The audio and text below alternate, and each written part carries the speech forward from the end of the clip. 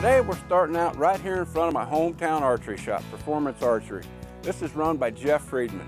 A lot of you people are going to remember that name because you see Jeff every year down at Summit Archery setting up me and Bob's Mathews bows. Well, last year at this time we were with him when he was setting up my new Mathews Chill. This here is the Chill R. They just come out with the Chill X. Mathews is about to run out of alphabets for the Chill. Hello, Jeff. How you doing, buddy? All right, man. Well, if you remember last year, we was here at your shop, or your shop down at Summit. Yep. We were setting up the Chill.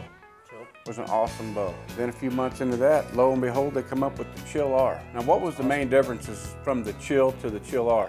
Well, they shortened the brace height a little bit on the Chill R, but they also added 9 feet a second. This bow shoots 342 feet a second.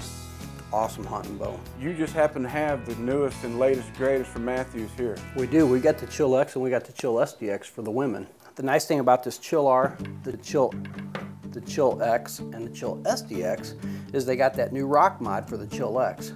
That mod is interchangeable on all 4 bows. You can do a 75% module, you can do an 85% module. Those guys that want to shoot the 3D and they want to get a little bit more speed, they put that 75% on, they can shoot their back tension, the shot goes off nice and crisp. If they want to use it for hunting, they switch it to an 85% mod, they're holding less weight. Still, great shooting bow. As you see, we got that Chill X in. 35-inch axle to axle. They designed this for the 3D guy and the bow hunting guy. The guy that wants to do both with the same bow. You know, we talked about the rock mods. We can do an 85% mod for the hunting guy. Got a nice, great let off. You know, at 70 pounds, you're holding 10 pounds. Wow. I mean, you can hold that all day long. For that guy that wants to shoot 3D, we put 75% mods on. He's shooting his back tension release. A little more holding weight, shot goes off real easy. They also incorporated this grommet down here so that that guy that wants to put that back stabilizer on that 3D bow, he can now.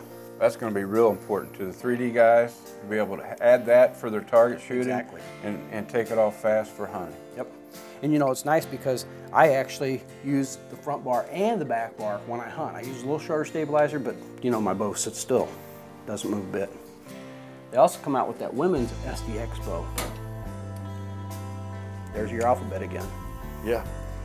Nice thing about this bow, 330 feet a second, 29 inches, or 28 and a half inches, 60 pounds. 330 feet a second. Well, there you go, ladies. There's no excuse anymore. You all can be shooting a fast bow too. You know, the women that don't want the pink, that's okay because they come out with neutral colors for this bow also. Jeff, I keep saying every year, what is Mathews going to do next?